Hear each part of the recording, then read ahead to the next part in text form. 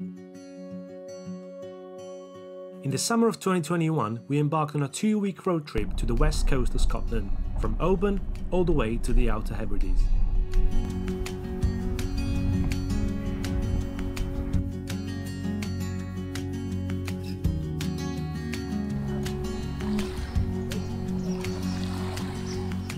Good morning and welcome from Scotland. We are in Loch Lomond and Trossachs National Park, and we thought we'd break down the journey to Oban, stopping here in this little village called Luss or Lass. I'm not sure the pronunciation, we should ask someone. And oh my god, I am on holiday. It feels so weird. I haven't been off for 2 weeks in a very long time, so I'm very looking forward to this Scottish trip. So yeah, first up of the day here in Luss, and it feels great to be out, and I can't wait to continue our journey through the Scottish Hebrides. We have about 3 hours to go to reach Oban, and today we have whiskey tasting, which so excited. Best way to start our journey. So buzzing.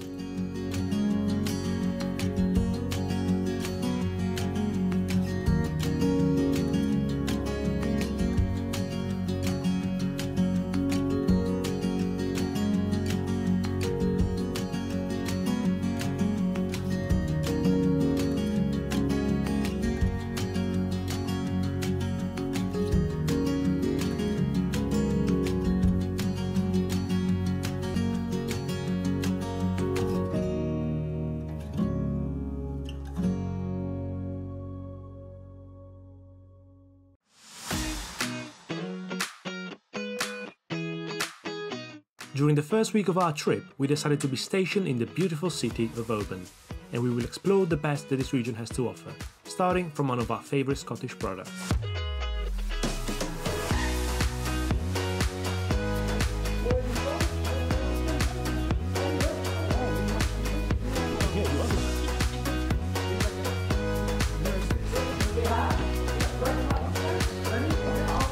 All the other stuff's going to come through the actual production process. I'll explain that as we go through. To make alcohol, you need sugar. This is where the barley comes into it. What you're going to do is you're going to take that barley, you're going to get it wet, you keep it warm, you turn it so it doesn't stick together, it doesn't clump, and after Distiller's edition to me tastes a bit like salted caramel, like toffee, like that. This little bay. That makes it even better. I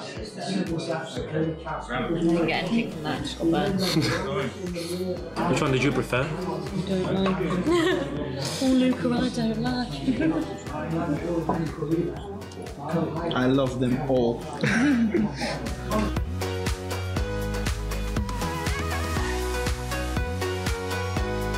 After our whiskey tasting, we headed to the gorgeous house where we will be staying for the next 7 days.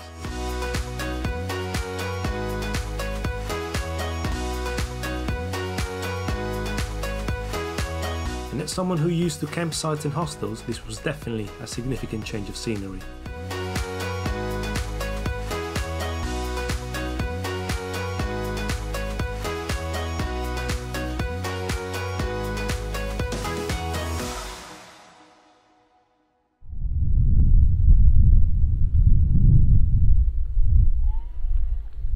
Good morning, we are on the Isle of Kerrera, and it's been a quite eventful morning because we could have taken the ferry to get here, but we thought we'd swim it. Yeah, and we swam from just outside of Oban to Kerrera.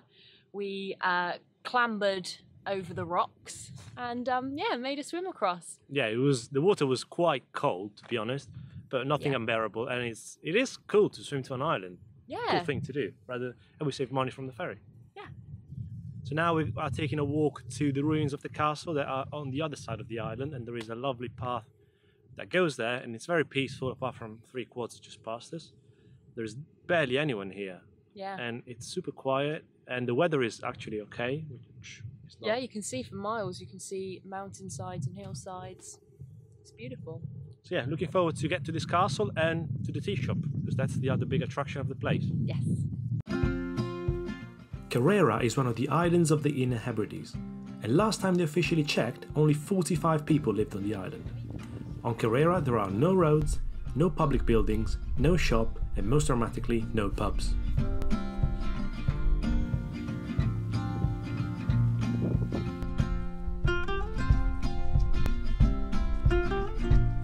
After a 4-kilometre walk, we reached the southern end of the island to visit the main attraction on the Isle of Kerrera, Gillen Castle.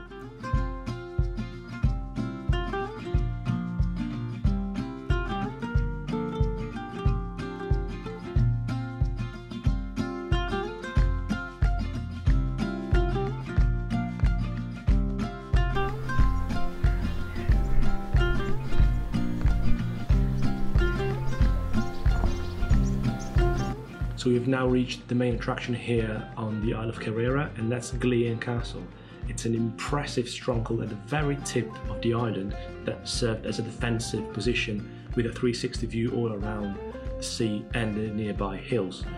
So it was built in the 16th century by Clan MacDougall, and it was subsequently burned during one of the wars between the clans that happened in this area.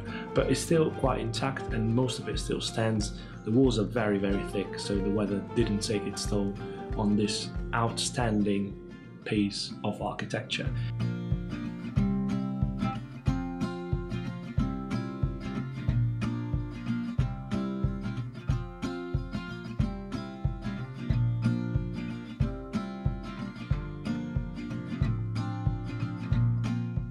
And the location is just magical. You got the sea all around us and these lush green hills with cows and sheep grazing, and it's just, oh, it's so beautiful, so peaceful as well. There's barely anyone here. So yeah, really enjoyed this first stop here on Kerrera, and now we are gonna head to the other main attraction of the island, which is the tea room. So very looking forward to some cake and some nice tea.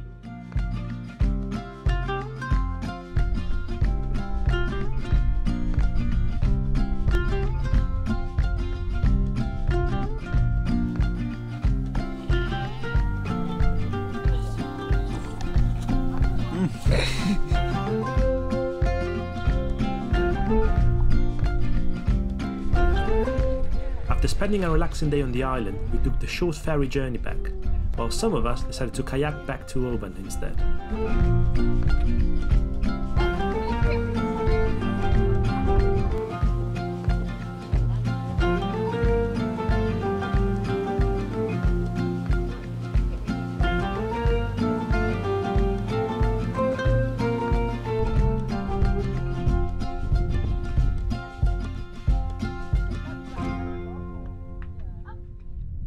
Right, so day one in Oban completed. It was an amazing day, to be honest, even though we were mostly settling in this new place. We woke up a bit later than usual, but we had such a great time. And now we are going to probably chill for the rest of the evening, go to bed early, maybe play some pool before bed. We had the jacuzzi last night, so we're not going to do it again today, especially because I'm knackered.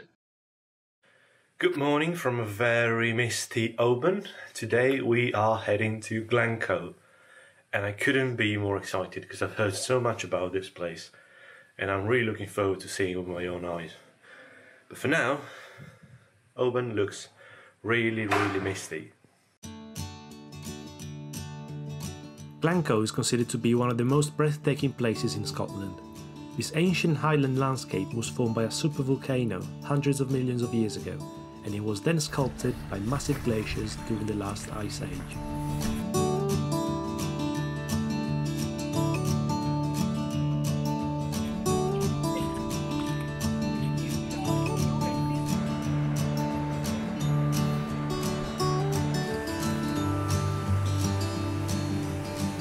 So we are in Glencoe and we are walking to the Lost Valley. It's a lovely 4-kilometre trail, a little bit of scramble, but quite easy, and should be one of the best places to see the Three Sisters from, so really exciting. And I must say, it feels so good to be back in the mountains after 13 months since we last went to the Dolomites. So I'm loving this, and look at the scenery, it's just unbelievable. Oh, so happy here.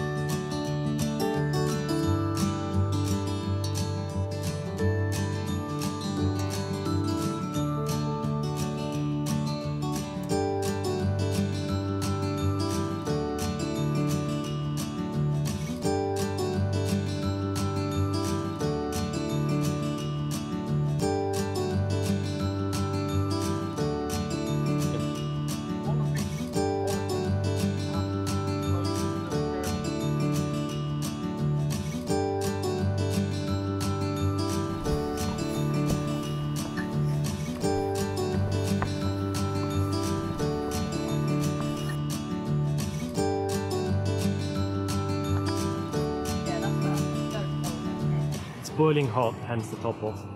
But yeah, we had a lovely walk up to the valley. Now we're finishing our walk back to the main parking and we're going to explore the village of Glencoe.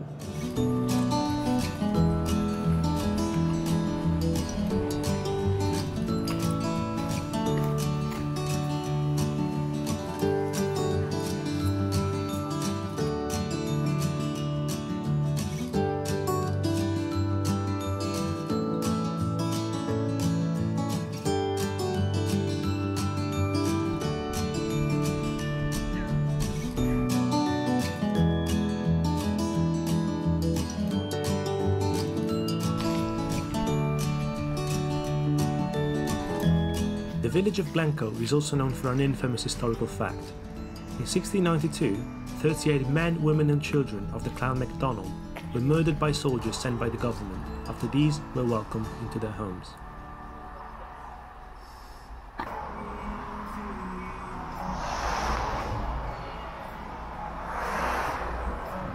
For our fourth day in Scotland, we decided to go and climb the highest peak in the United Kingdom, Nevis.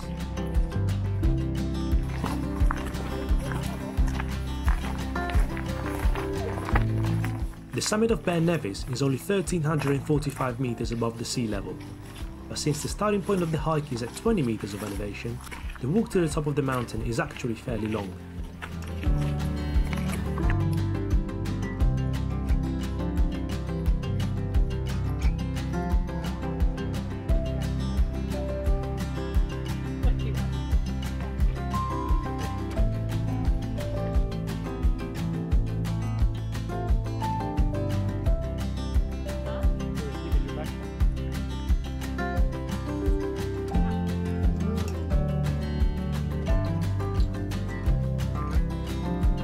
Right, today we are finally climbing Nevis.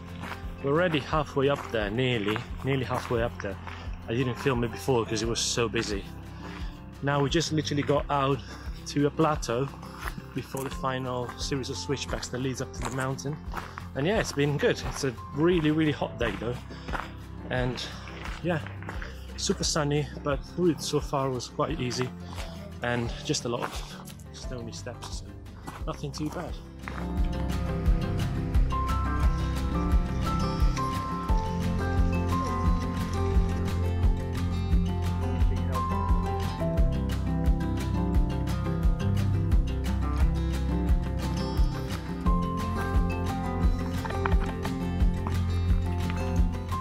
Bit of traffic now, but we are at about 850 meters. We've still got about 500 meters of elevation to go through. So far so good. A beautiful day. Can't wait to see the panorama from the top.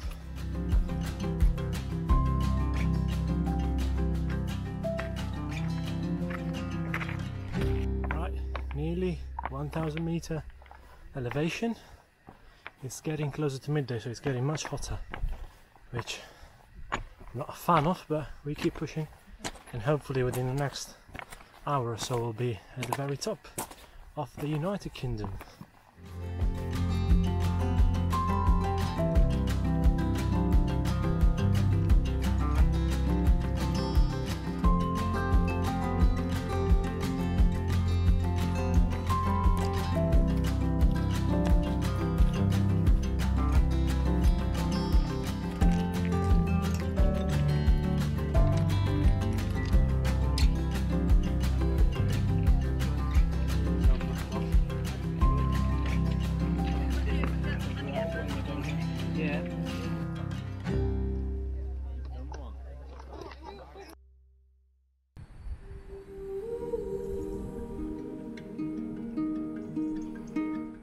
So it's a beautiful day here in Oban and we are on our way to Glencoe Castle, just 40 minutes up the road.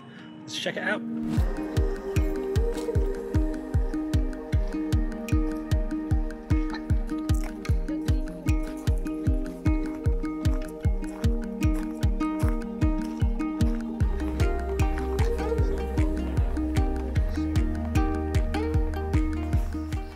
Good morning, we are in Glencoe Castle, just outside of Oban, about 40 minutes away from Oban, and it's I reckon 17th century castle built on the shore of this lake, which is quite cool. Unfortunately, there is no access to the castle itself because of some scaffolding outside, so I reckon that's why they just closed the gates, so it's not possible to visit the inside. But yeah, it's such a hot day. I can't believe we've been this lucky here in Scotland. It's really hot. And yeah, there's not a single cloud in the sky, and I can't believe this is true because all I've heard about Scotland was rain, rain, rain, and look at that, just brilliant.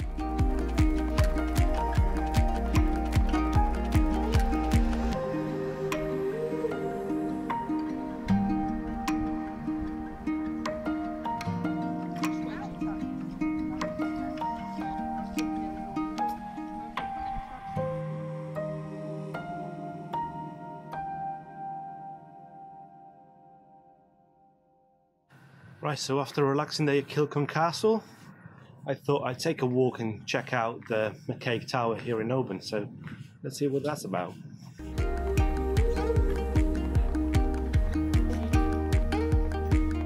McCaig Tower was built in 1897 by a local banker to provide work for local stonemasons and create a lasting monument for the McCaig family.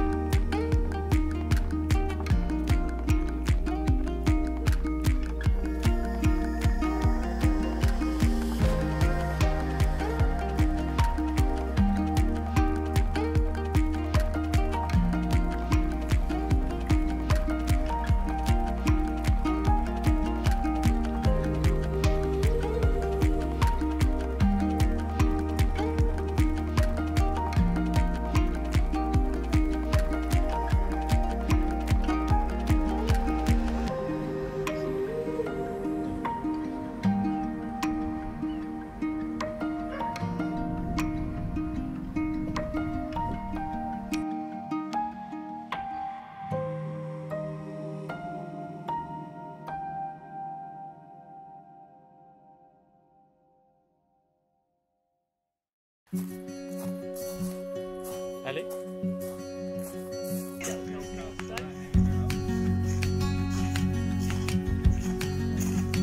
Good morning. So we had a bit of a rough start today because I woke up at 7 AM with a text message from the ferry saying that the ferry that we were meant to go on to today was cancelled. So no trip to Mull. Luckily we managed to get in contact with Carmack Ferries and we discovered that tomorrow the ferry will still go, which will allow us to go on the Stafford boat tour, and we will visit the rest of Mull tomorrow, which means that today we had a free day and we decided to go to Inver Castle, which is where we are right now. And it's a beautiful modern castle, still intact, the owners still live in it, and it's got lovely gardens all around, so yeah, quite nice backup plan.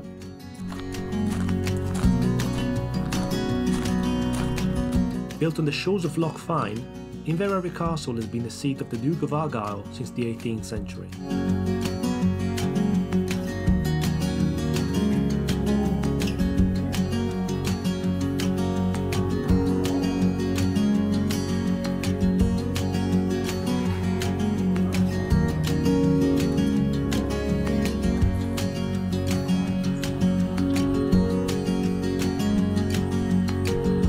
In 2012, the castle was also used as a filming location for the TV show Downton Abbey.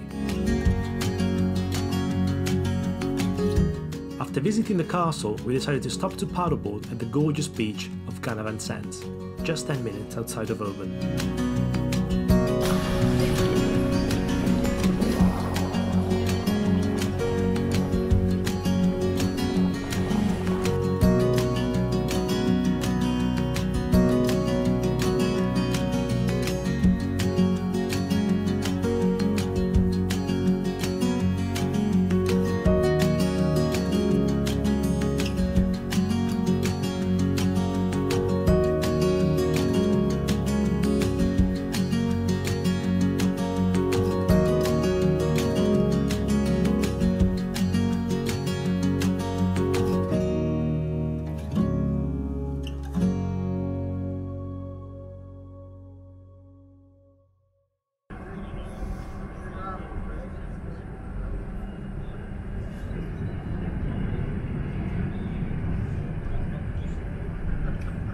Good morning.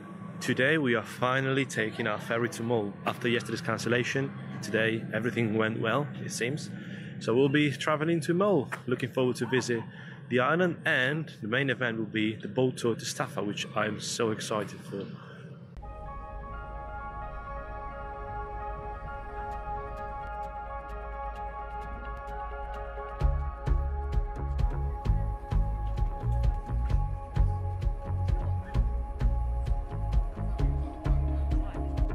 Unfortunately, because of yesterday's cancellation, we didn't have time to actually visit the island of Mull, as we already planned to do the boat tour to the Isle of Staffa and then explore the island of Iona. That said, the scenery on Mull was fantastic, which means they were definitely going to come back to this incredible place. Hello lads.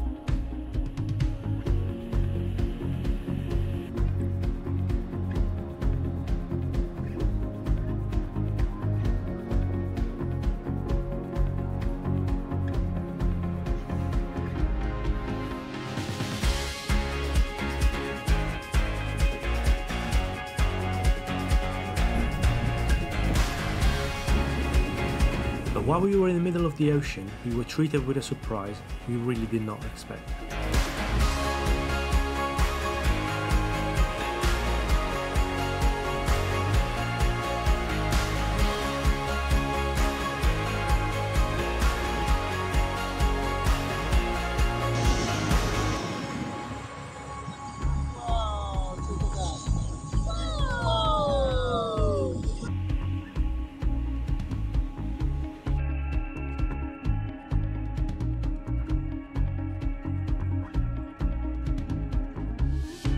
Fingal's Cave is formed entirely from volcanic basalt columns, a structure similar to the Giant's Causeway in Northern Ireland.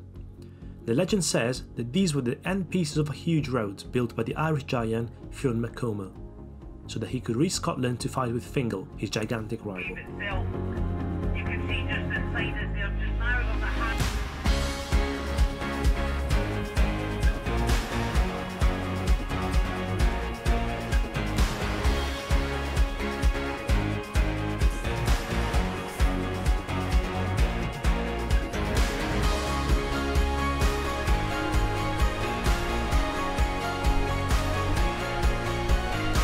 We have made it, and look at this weather. Just half an hour ago it was horrible. I mean, not horrible, it wasn't raining or anything, but it was very cloudy, very misty. And look at this sun now, it's unbelievable. We are on the Isle of Staffa, and I can't believe how remote and beautiful this place is. I think I've never been anywhere more remote than this. There's literally just grass, rocks and us on it. And it's just stunning, stunning. To get here we took a 45-minute journey through boat, and to be honest, just the trip was worth the price, because we saw an incredible amount of dolphins jumping right next to us on the boat on the way here, and that was so incredible. I've never seen dolphins in the wild, so I was absolutely astonished to see them, and it was such an amazing experience. And then we got here, and as soon as we saw the island, the sun came out, and it was like, oh God, this is our week. We are so lucky. But yeah, this place is really magical, and it's really peaceful because it's not as small as it seems. So even though there are 30 people on the boat, we're all scattered around, and I can't see anyone. And all around us just sea and other islands. It's so beautiful. We decided to take a walk on the top of the rock to begin with, and then we're going to move to the caves when everybody's going to be done with them. And I can't wait to see them from nearby. Yeah, highly recommend this place. It's so incredible, and it's so cheap, 30 quid to come here. An hour journey by boat, here and back. See plenty of wildlife. We saw jellyfish, we saw seals and dolphins. Definitely do it.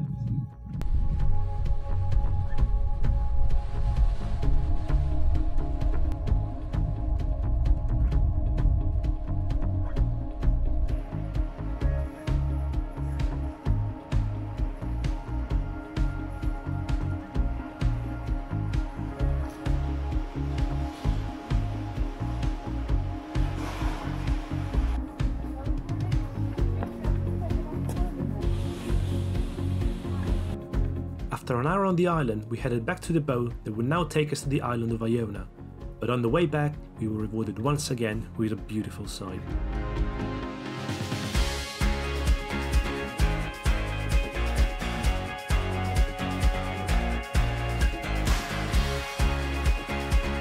On the way to Staffa we saw a group of common dolphins, while the ones we spotted on the way back were the much larger bottlenose dolphins. This was my first time seeing dolphins in the wild, and it was one of the most incredible moments of my life.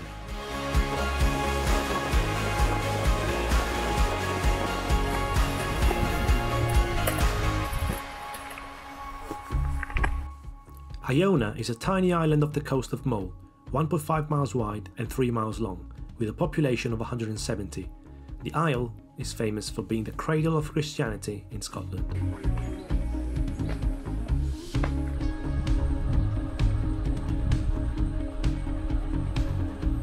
It does feel incredible here, like the atmosphere is mystical. I cannot describe it with another word. It is really peaceful, and there is something in the air, there is a stillness in the air. Everything is very calm and everybody's taking everything slowly, and the Abbey is right on the waters of the Sound, and it's such a stunning location, very inspirational. And now we're going to take a walk around the Abbey, and then probably going to move on back to Mull.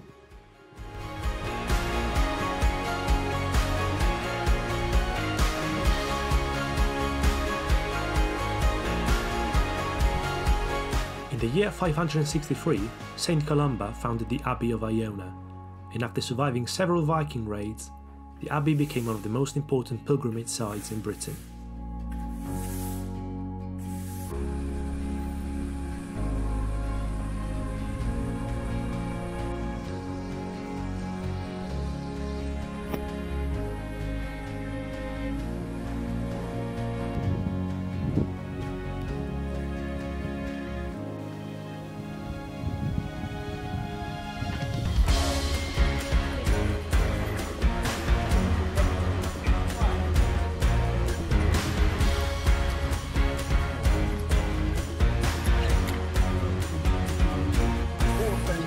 Incredible. Cheers. Cheers. Experience.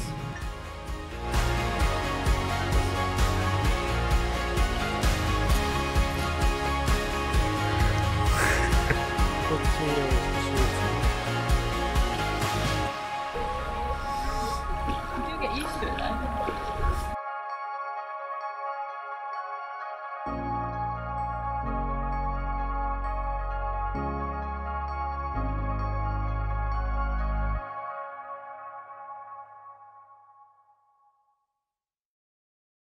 Coming next, me and Ellie will continue our journey through Scotland with our van, exploring the best of the Isle of Skye in the Outer Hebrides.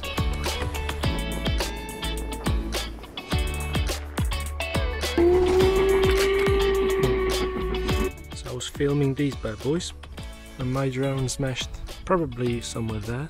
We will enjoy Scottish whiskey, great food, and the fantastic nature of the west of Scotland.